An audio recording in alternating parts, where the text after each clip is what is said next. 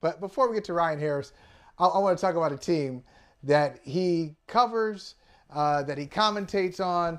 Those would be the Denver Broncos. We talked about this a little bit the other day. The Broncos pay Russell Wilson a lot of money, Ryan. They pay Russell Wilson a lot of money. It's a one-point game. They're well-positioned, good field position. It's 4th and 5. And they take Russell Wilson off the field and go to a good kicker. But I just want to remind everybody, that game was in Seattle, not Denver. So in Denver, a 64-yarder for the win? Sure. I like McManus's chances there. In Seattle, I'm not really feeling it. What's up, man? How you feel about it? Well, I'll tell you what, Nathaniel Hackett already said he'll go for it next time. I think a lot of people were shocked by it. But Brandon McManus is a Super Bowl champion. He's a heck of a kicker. You give that opportunity. The real problem, though, Michael, you had both your running backs fumble, one of them literally on the goal line. If that doesn't happen, you're not in that situation. But hats off to the Seattle Seahawks. They played a detail-oriented, really close game. And one thing people do not realize about Pete Carroll, he practices tackling every day at practice. And sometimes it's pursuit tackles from behind by the D-line, or it's linebackers taking angles. I mean, that was Seattle. Just, you could tell they were trying to do everything they could to win that game.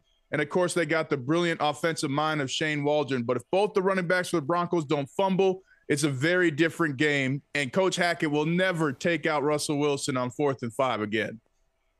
All right, well, let's hear that. Speaking of Coach Hackett, still seems strange to call him that. Just one game in, I'm still thinking Nathaniel Hackett. Coach Hackett, not there yet, but I'll get there. Let's hear him, because I will give him credit. After seeing what I saw on Monday night, I thought I'd hear something different on Tuesday. Here's Nathaniel Hackett talking about the decision. Well, looking back at it, we definitely should have gone for it. Just not, one of those things you look back at it and you say, of course we should go for it. We missed the field goal. But in that situation, we had a plan. I mean, we had a plan. We knew that 46 was the mark. We were 3rd and 15, I think, 3rd and 13. I'm more upset about that play before it, to lose yards, to be able to, getting that there would have definitely been better to be able to call that same play and get extra yards. But he dumps it out to Javonte. Javonte makes a move, goes a lot farther than I think we had anticipated. We were expecting to go for it on 4th down, and then you hit the mark. The mark that we had all set before we started. We said 46 yards. 46-yard line was where we wanted to be, and we got there. So we had to make the decision if we wanted to give it to, Brandon, and we did. And it didn't work. It sucks, but hey, that's part of it. It's a combination of a lot of people, and in the end, it lies on me. I made that decision, and that was our plan. That's what we said. That's the yard we had to get to. We all knew it. That's what we said in the huddle before we did it, and we got there. We made that decision. I mean, every game we want to win. Every game for us, we go into the mentality that we want to win it. We think we can win, and we're going to do everything we can, and that's just how the game goes.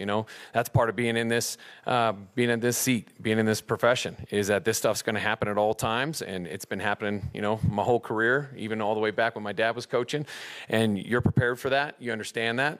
And, hey, you just got to keep grinding. That's the only thing I know how to do, is to keep putting my head down, keep working, making sure these guys believe and understand the things that we need to correct to be able to get better so we can win some football games. Ryan, when I heard that yesterday, I said, good for him. Yeah. A couple days ago, good for him. A lot of coaches would have been defiant. But as I listened to it, for the 4th, the 5th, or 6th time, I'm like, well, wait a minute. On one hand, he's saying we should have gone for it. On the other hand, he's kind of giving you his rationale. He's trying to explain it away of why they didn't go for it. So do you believe they should have gone for it or not? I don't know. What did you think of it? I mean, I think you got Russell Wilson, and you've been moving the ball all day long. They had nearly twice the yardage of Seattle. They were getting what they wanted. They just were playing sloppy, very sloppy football. I think put it in Russell Wilson's hands and see what you can get. Well, and you had all those timeouts as well, right? So there was time to think about it. And that, to me, is where you really see the thinking process. The most important thing is he took accountability. The number one thing new head coaches do in the NFL, they get fired before they even get hired, because they refused to take accountability, and Nathaniel Hackett owned it. That's the most important thing. But number two, he described, hey, we didn't expect to get that much on third down, so we were expecting to go for it. And what he's saying there is they're talking during that whole play of, okay, our 4th and 9 play, our 4th and 10 play, this is what we're going to go. Oh, it's 4th and 5. From where? From the 46? Well, we've been here in the 46. So he kind of took you into where they were thinking mentally. And so they had this number on the field of the 46-yard line. That's what Brandon McManus had told them. That's a super confident kicker, by the way. So you can kind of hear in his explanation the timing that was happening. They were trying to change the play to a 4th and 5 play, but they were at the 46. Let's kick the field goal win and get the heck out of here. But yeah, I'm with you. It just he would say it himself. Go for it. And he's got to learn that there's a little more time. I mean, one of the things about being elite in the NFL, the play clock doesn't go to 0. It's 0 and 1, right? It's not a 17-game season. It's a 21-game season if you want to win. He has to learn that kind of calm quickness that you need to execute, something Bill Belichick's really great at and a lot of the other coaches. But I'll tell you what, too, Michael, it's the first time that Brandon Staley looks smart. I mean, I don't think he ever goes for a field goal, head coach of the Chargers. and Nathaniel Hackett needed a little bit more of that in him Monday night. All right, so what do you think about the Broncos? I know it's 0-1, 0-1, first game of the season. Nobody's overreacting, yet everybody's overreacting. That's what we do. It's Americana. That's what makes football so great. But if you saw them out there now against a real opponent on the road, facing some adversity, they lose that game. As you look at the Broncos and see them with Russell Wilson officially, how do you feel about this team versus the rest of the division and the rest of the NFL? Well, we're going to get a great look at the rest of the division tonight. I mean, who can win the West in week 2 with the Chargers and Chiefs? But I think the Broncos learned the most important lesson that you have to learn with a future Hall of Fame quarterback. You're not going to win games just because that quarterback's on your roster. You have to execute. You have to win the turnover battle. You have to be able to run the football. And a lot of times, and this is not just sports, this is all of us at work, if there's a superstar on the team, you think, oh, they're going to handle it all for us. You have to go out and earn every inch, especially in the NFL. And that will serve them well. Look, they got Houston this week. Houston's no pushover. They have the top 2 tacklers in the NFL. They got that tie from the Colts. Houston's really building something. So they're going to have a great test against the Houston Texans to get those details right. And that's the best thing for Russell Wilson as well, because he may have been coaching guys up and they may not have been paying attention. Oh, this does or doesn't matter. But you have to be at your best to play with one of the best players in Russell Wilson. And I believe they learned that lesson Monday night in a very embarrassing fashion. You know what, Ryan, I got to admit, I underestimated the Seattle fan base. I like to make fun of them every now and then because they take themselves so seriously with the whole 12 thing. And they got 12 up, in the stadium and the 12. And they really think that they're affecting the game. When your team's no good, you're not really affecting the game that much. And when your team's pretty good, everything can lead to a victory. But anyway, I didn't think that they would come at Russell Wilson as hard as they did. I really didn't. I was surprised by the booing, by a little, there was some real hateration in that stadium. Did it surprise you? Did any aspect of that response surprise you? It did not. Fans, you have a right to feel your feelings. It's in the Geneva Convention, right? Fans can feel their feelings. And at the end of the day, fans, they spend a lot of money on Russell Wilson gear. They may have the green Russell Wilson, the blue Russell Wilson, the white Russell Wilson. That's almost $1,000 in jerseys. I'd be pissed too, let alone if you got some for your kids. But that's good for Russell Wilson because he knows at the end of the day, the city of Seattle still loves him. He's involved heavily in the community there. But it makes it easy for him to focus on where he is at. But I'll tell you, Michael, that stadium is the loudest stadium I have ever played in. It is so loud, it feels like someone's banging a snare drum next to either ear. You can barely hear the quarterback. All you can hear is just like the syllable. I mean, you can only hear that because it's so loud. And that 12th man is absolutely real in Seattle, especially because they get a special guest every game to come up there, like Dave Matthews from the Dave Matthews Band or other rock stars and actors. So that crowd, that's entertainment for sure. Well, you actually might hear that snare drum. My 11-year-old son is a drummer. He's in the next room. So you actually might hear that. I might hear it. I hear it all the time. You might hear it too. And you already referenced it, the rest of the division, how tough it is in the AFC West. We'll get to find that out. We'll see it tonight. What do you expect to see from the Chargers and Chiefs? I still look at the Chiefs as the class of the division. How do you see it? Well, the Chiefs are the class of the division, and they proved that last week against the Arizona Cardinals. Not only did they get Travis Kelce their touchdown early on, but then they used Travis Kelce as a decoy for the rest of their 4 red zone trips, each resulting in a touchdown. And what impresses me the most is not just that they had a defense, but offensively, they were able to still run the football. I mean, Clyde Edwards-Helaire has hit another gear. I think the gear that everybody expected that he had coming from LSU. And then Isaiah Pacheco, this guy is amazing to watch.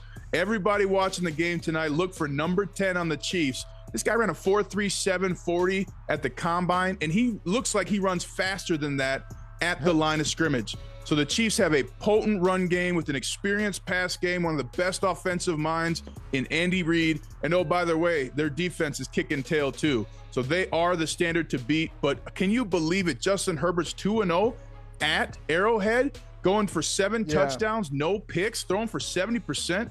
He's not going to have Keenan Allen. That will be big. The Chargers did not run the ball as effective in week 1 against the Raiders.